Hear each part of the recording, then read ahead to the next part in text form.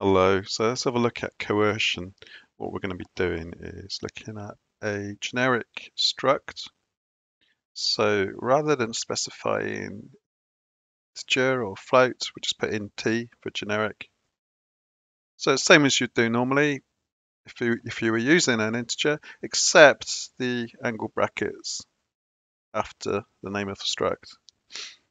From the top, allow unused, that's just so that you don't end up with all of the other bits and pieces showing when you compile it, which I've not got anyway, so I didn't even need it. Derive debug, so that's so that you can use print successfully with your struct. So first thing, M is a U32 of N, and N was an I32, so N as U32.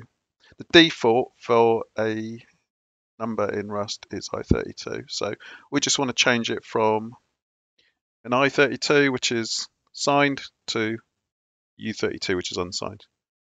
Fairly standard stuff there. Right, next we're actually going to use the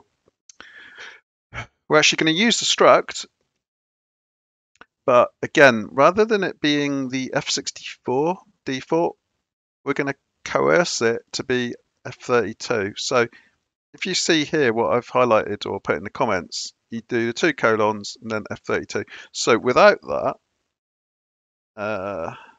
just get rid of that. Do you see how it's an F64 in the light green?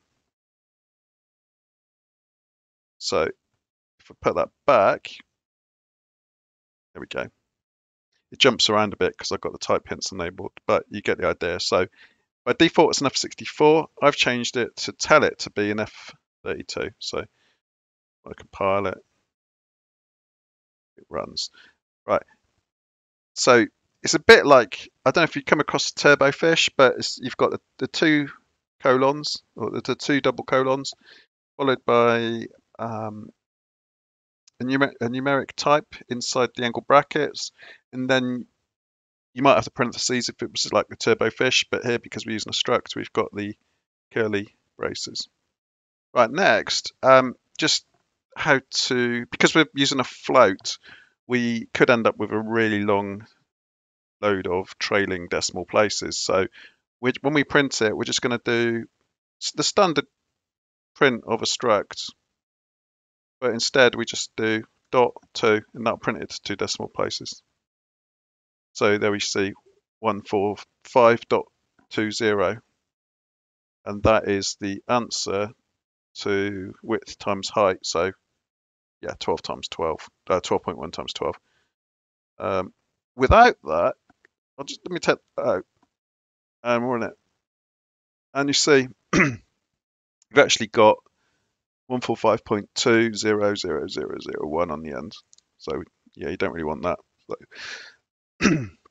excuse me, tickly throat. Right, next, just a quick one. Just change it to a 3. So this should be 5.622. Yeah, so it's 3 decimal places. So yeah, there we go. So yeah, the main thing to remember is to use, excuse me, to use the. Does anyone remember Bob Fleming on the Fast Show? I feel like him. It was a comedy character who always got a tickly throat when he was when he was presenting. Apologies for that. Yeah, so just remember to use the 2 dots with the pointy brackets with the type inside if you are trying to coerce the values of a generic struct. So this is quite good practice really for using a generic struct and for coercing or coercion, call it whichever you prefer. So yeah, thanks for watching, and I'll be back soon.